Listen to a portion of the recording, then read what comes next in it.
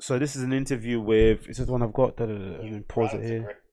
So this is an interview with it's off camera with Sam Jones. I'm not sure who Sam Jones is. I'm not sure if this is a real popular thing everyone's familiar with, but essentially it's the modern version of Inside the Actor Studio, right? Where he interviews actors and actresses and kind of talks through their career, their pitfalls, and all that sort of malarkey. And it's a good interview because usually, for the most part, actors are quite guarded in terms of what they speak about. They don't really give long form interviews for the most part. They seem to keep them to themselves.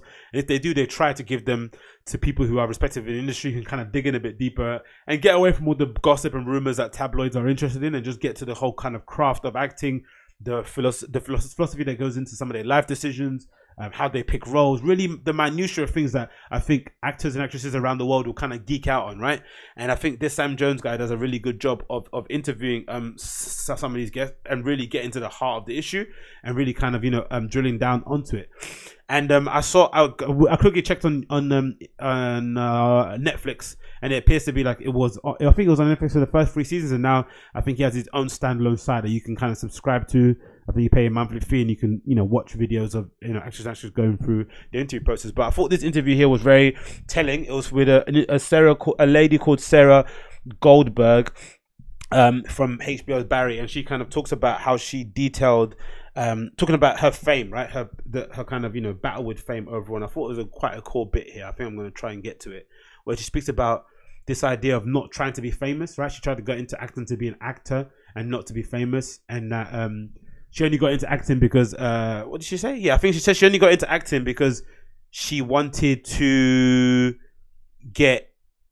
No, she only got into acting. No, she only had to go into acting because she was on Broadway, and she felt like she wasn't getting any roles now because all the actors were coming into Broadway. So now she's kind of got into being more visible and being in a hit TV show, which is HBO's Barry, that's been getting loads of rave reviews, but I haven't got around to watching it. She's kind of doing that in order to get famous enough, so she should just go back into a kind of relative anonymity and kind of revert back to type there, which is kind of a weird way to go about having a successful career, but really interesting in terms of the current climate we're living in now. I'm just trying to find a clip here. Hopefully it kind of loads him. See if I can find it. That's going to be your answer. I am a curious person and I'm searching, but I was pretty sure that the answer didn't lie in that. Yeah, no, and I saw a lot of my friends become really famous really quickly, and that being really difficult, and not being able to get their anonymity back or their freedom. But equally, I was playing these great parts in the West End and on Broadway, and then you realize, oh, now movie stars are doing all these parts, and I was nervous that if I don't do something that has some kind of visibility, these parts are going to stop happening as well. Right, that weird paradox. Yeah. How weird is that, right? How strange is that you're an actress on actor, right? And you're worried about whether or not you're going to be getting other parts, or you're worried about keeping your position where you are because now suddenly the actors from famous, hit shows or movies, through maybe mismanagement of their career, maybe because they're not as influential or well known or as in the spotlight as they once were previously, are now kind of infiltrating and coming into your zone. It must be such a weird mind fuck, really. It must be super, super strange.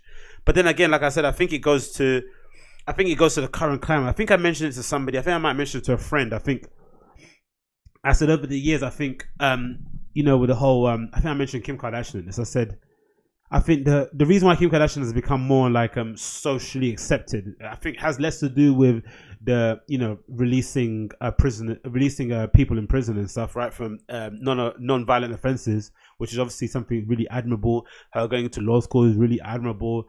Her kind of deciding to have a massive family is really admirable. Something about, because again, she could be quite selfish and make it all about her. People might still say she's selfish, but the fact that she's taking a step back and kind of gone into motherhood is really admirable too for her career, because I'm sure other people in a position probably wouldn't want to have done that.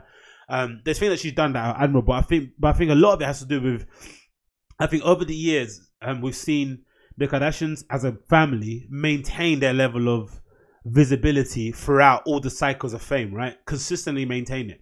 We haven't seen a big change in their Kardashian show. I've watched clips and it's fairly basic, which kind of speaks to the real success of it, right? It's something I've never watched. I'll never kind of get into and watch because it's not for me. But there is something very organic about how they are, right? You watch the show and it's incredibly boring. It's incredibly inane. They're just here, you know, whining and, you know, not whining, but they're just, you know, going on and on about, you know, their life. They're just, you know, it's pretty basic, right? It's about them talking about dinners and people missing stuff and infighting. It's just, you know, whatever. They're not dressing it up. There's no glitz and glamour. So it's not like Love and Hip Hop. They're consistently themselves. They're consistently visible. They're always posting stuff. Everything seems like a calculated marketing execution, whether they go on a family holiday, whether they go on a dinner, whether it was the Jordan Woods situation, everything is visible. And I think what's happened over the years is that we've, as a public, we've kind of still stepped back and said, you know what? I find it really difficult as a human, right? We all step back and find it, you know, I find it really difficult as an individual to update my Instagram without feeling yucky, right? Without cringing, without feeling embarrassed at myself that I'm taking another picture of this avocado and toast. I'm taking another picture of me eating a burger. That I'm taking a picture of me having shots with my friends on the weekend. You feel quite, you feel a little bit disgusted, right? You feel a little bit dirty that you're doing it, but you do it because, you know, you want to maintain your social media presence. You want to be active on there. You want to document instead of create. You want to do all those cute things. You want to maybe become an influencer. You do what you need to do in order to kind of, you know, maintain your visibility, but you feel a bit dirty. But then you think to yourself, wow, if I feel dirty on my little micro level, right? My little micro influencer level, 500 followers, 1,000, 2,000, 3,000, 5, 10, whatever it may be. Imagine what the Kardashians must feel like. Or more so, that is, you start to understand and realize that what they're doing is natural talent. The idea of wanting to become famous, the idea of doing the things necessary to keep that fame, the idea of chasing that fame, the idea of maintaining that fame, wherever it may be, is incredibly difficult, and it takes a lot out of a human. Most humans can't be that self-involved, right? It takes a level of detachment, a level of understanding of who you are. It takes real talent to do that, and I think we're starting to realize that actually, you know what, this fame thing is talent, because we know we have friends in our friendship circle. I know I have friends in my friendship circle who don't miss any influencer event, right? I think I mentioned it before. There's what is it? It's the Heron Preston t-shirt, the influencer slipstream, right? Or the influencer world tour. There are certain events that you have to go to, right? If you're an influencer, you want to be seen at certain things, right? Whether it's London Fashion Week, Paris Men's Fashion Week, Coachella, Art Basel, Miami, what's the other thing? MoMA or New York Art Book Fair. The New York or MoMA, wherever that other one is. There's a few others, right? Things that you have to go to, and they consistently go. They don't have anything on. No one's flying them out. They just save their money and they go to these things just to be visible. And you know how much work that takes. Then they get there. You have to document their whole time. They have to live stream. They have to post pictures on Instagram. They have to take film pictures. They have to take someone have to take a picture of their outfit. It's just consistent visibility, which really takes a lot out of you, right? It makes you nervous, makes you self-conscious. You have to always think about your outfits. It's tiring work to do. So I think we've realized that it's talent. I think with this actress, what we're realizing, what she's saying is that, yeah, you get into acting, you get into a certain profession, and you start to realize that, you know, the beauty of social media, the beauty of all these, you know, these industries for the most part, is that there's various lanes that you can go into that can make you money, right? And I think now we've kind of reframed success, and we kind of understand success isn't just being visible. Success is doing what you love every single day, right? That's what success is, right? It's not about whether or not you're the most famous person. It's about doing what you love. So even if you're playing in the second division of the Premier League, but you're getting paid weekly to play the game that you love, you play for a club that appreciates you, your family are well off, your kids are in a good school and they're not wanting for anything, that is success. You might not be Ronaldo, you might not be Messi, but you're comparing yourself to the top 1% of population. But then over time we realized, you know, with people having businesses just selling jam on Instagram and shit, that is what success is. It's not just about building the next social media platform. It's about doing what you love consistently day in, day out. And I think actors and actresses have been the last to realize this, right? They've been the last of the kind of entertainment people to realize that that's a thing. I think musicians are kind of going through that stalemate now at the moment, where you don't need to be the most visible person to have a good career, right? It's that 1,000 true fans rule, right? You have 1,000 true fans that pay for your music, that come and see you play wherever you come and play, whether it's in their town or on tour. They buy your merch. That's enough. You don't need to be Drake, right? You don't need that, because that takes a certain amount of talent, certain amount of luck, certain amount of ability, certain amount of exposure, whatever it may be. There's things that you need to do. There's things that only he can do, like visibility wise, and not a lot of people would want to do, right? And that's a real thing. And I think this actress, Sarah Goldberg, realized this really early on, and I think that's a really, really key part to the whole interview that I thought was very interesting. But let's continue to a little bit more of it.